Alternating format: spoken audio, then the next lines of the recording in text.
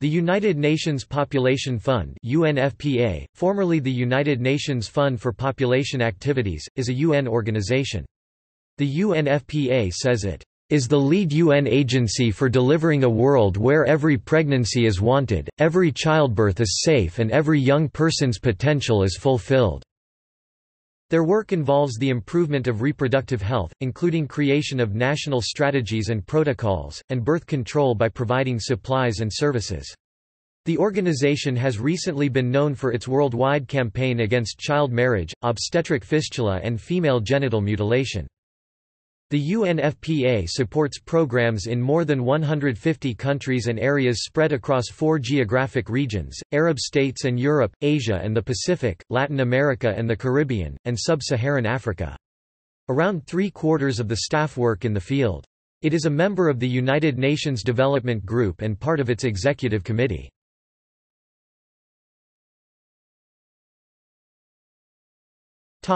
Origins. UNFPA began operations in 1969 as the United Nations Fund for Population Activities. The name was changed in 1987 under the administration of the United Nations Development Fund. In 1971 it was placed under the authority of the United Nations General Assembly.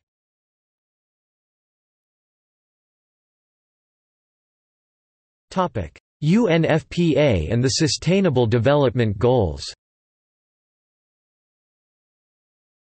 In September 2015, the 193 member states of the United Nations unanimously adopted the Sustainable Development Goals, a set of 17 goals aiming to transform the world over the next 15 years.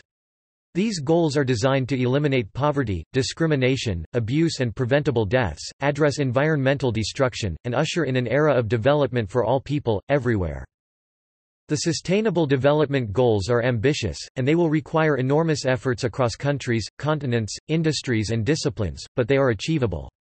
UNFPA works with governments, partners and other UN agencies to directly tackle many of these goals, in particular Goal 3 on health, Goal 4 on education and Goal 5 on gender equality, and contributes in a variety of ways to achieving many of the other goals.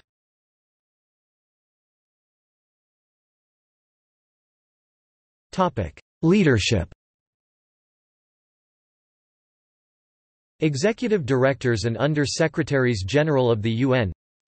2017, Dr. Natalia Kanem, Panama.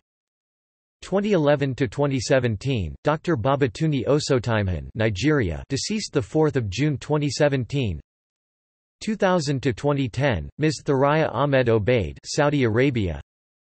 1987–2000, Dr. Nafis Sadiq, Pakistan. 1969–1987, Mr. Rafael M. Salas, Philippines. Topic: Goodwill ambassadors. The fund's patron is Crown Princess Mary of Denmark. Its Goodwill ambassadors are Katarina Furtado, Godal Leekens, Ashi Sangay Chodan Wangchuk, Ashley Judd, Princess Basma bint Talal.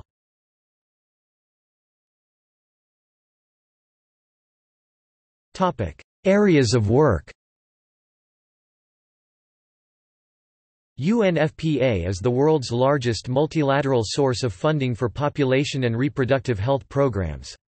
The fund works with governments and non-governmental organizations in over 150 countries with the support of the international community, supporting programs that help women, men and young people voluntarily plan and have the number of children they desire and to avoid unwanted pregnancies, undergo safe pregnancy and childbirth, avoid spreading sexually transmitted infections, decrease violence against women, increase the equality of women, encouraging the use of birth control. According to UNFPA, these elements promote the right of reproductive health, that is physical, mental, and social health in matters related to reproduction and the reproductive system. The fund raises awareness of and supports efforts to meet these needs, advocates close attention to population concerns and helps developing nations formulate policies and strategies in support of sustainable development. Dr. Osotimehin assumed leadership in January 2011. The fund is also represented by UNFPA Goodwill ambassadors and a patron.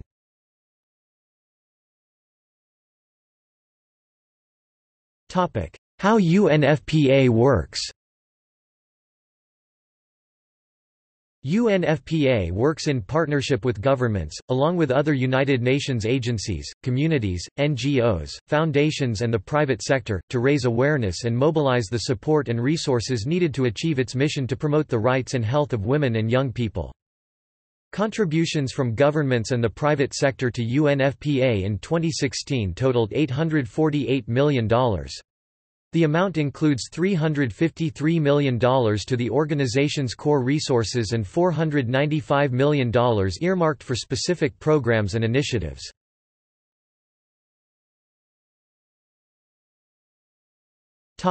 Campaign to End Fistula.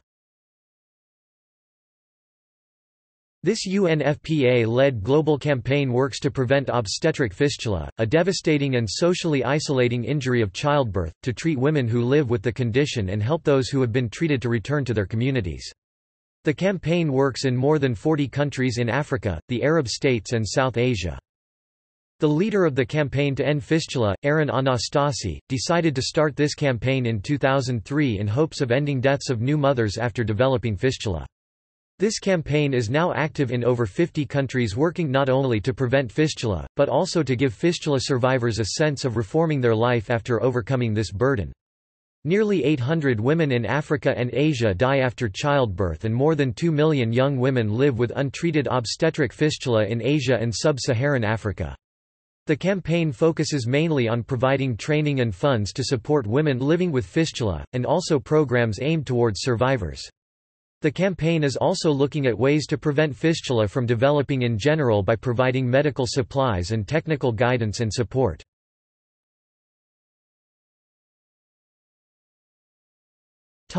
Ending female genital mutilation. UNFPA has worked for many years to end the practice of female genital mutilation, the partial or total removal of external female genital organs for cultural or other non-medical reasons. The practice, which affects 100 to 140 million women and girls across the world, violates their right to health and bodily integrity. In 2007, UNFPA in partnership with UNICEF, launched a $44 million program to reduce the practice by 40% in 16 countries by 2015 and to end it within a generation. UNFPA also recently sponsored a global technical consultation, which drew experts from all over the world to discuss strategies to convince communities to abandon the practice. UNFPA supports the campaign to end female genital mutilation with The Guardian.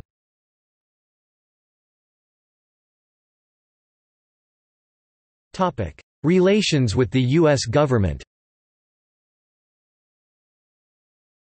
UNFPA has been accused by groups opposed to abortion of providing support for government programs which have promoted forced abortions and coercive sterilizations.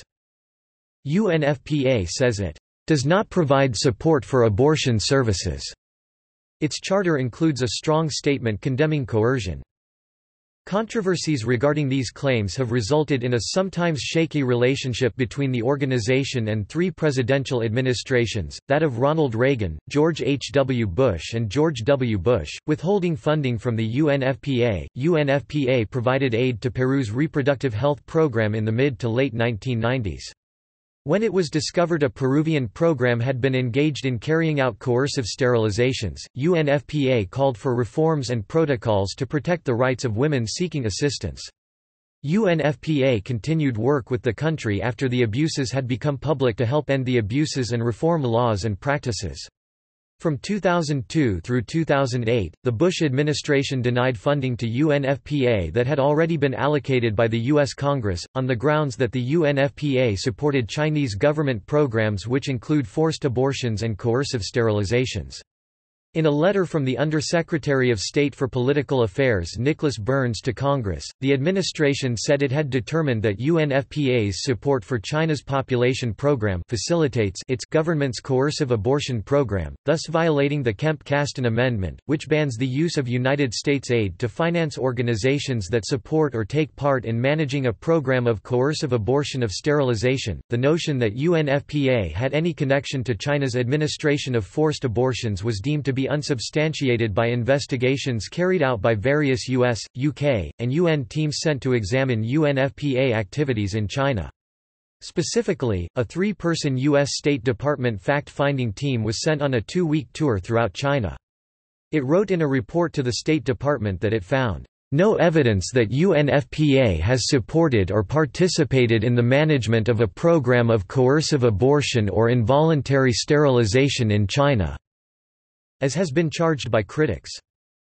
However, according to then Secretary of State Colin Powell, the UNFPA contributed vehicles and computers to the Chinese to carry out their population planning policies.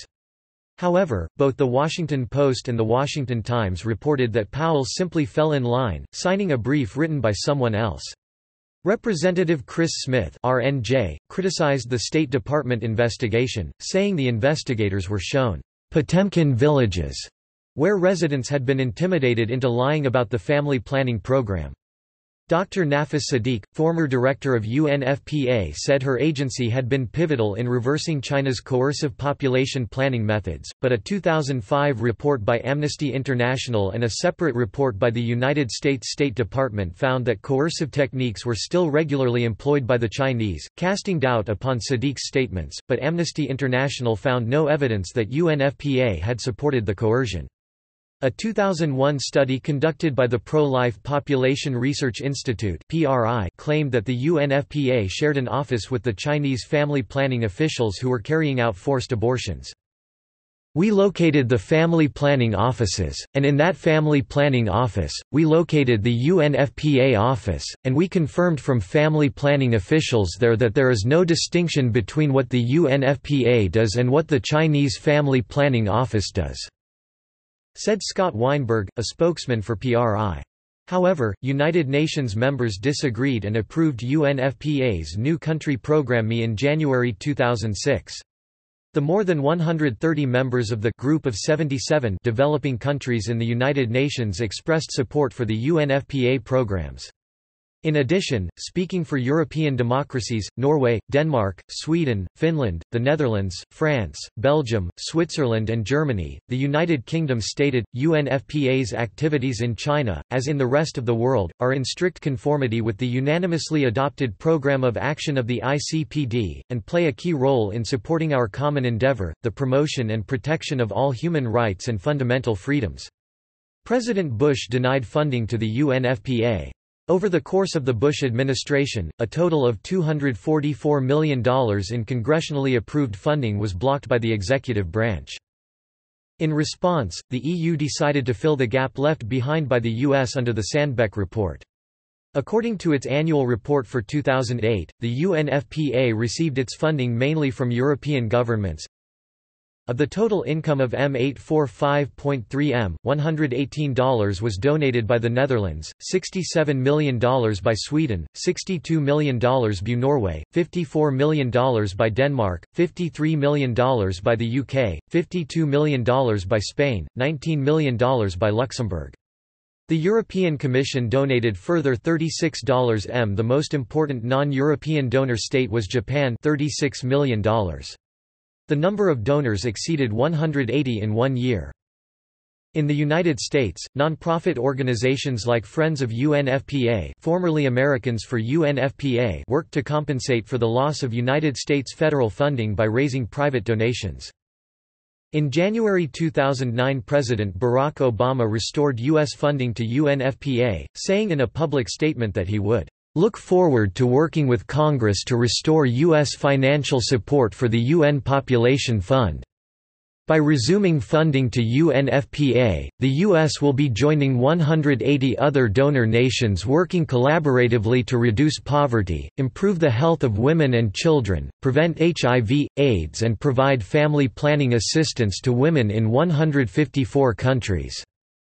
In April 2017, the U.S. announced that it will cut off funding to UNFPA, on the grounds that it supports, or participates in the management of, a program of coercive abortion or involuntary sterilization. UNFPA refuted this claim, as all of its work promotes the human rights of individuals and couples to make their own decisions, free of coercion or discrimination.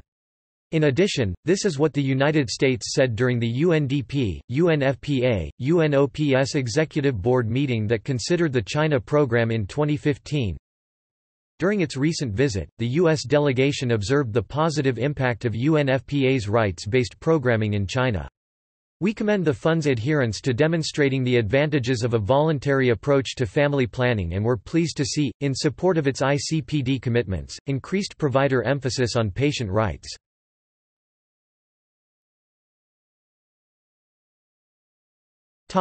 Other UN population agencies and entities. Entities with competencies about population in the United Nations. Commission on Population and Development. United Nations Department of Economic and Social Affairs.